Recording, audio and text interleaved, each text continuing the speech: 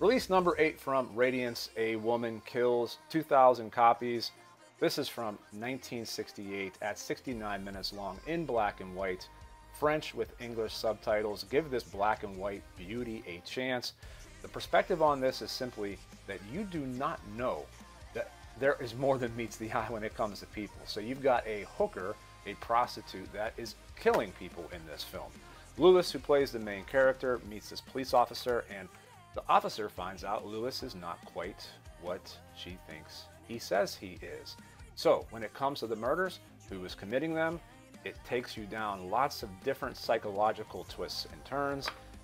Short film, great perspective because it's one of those whodunit types of murder mysteries that you just got to check out for yourself to understand the perspective.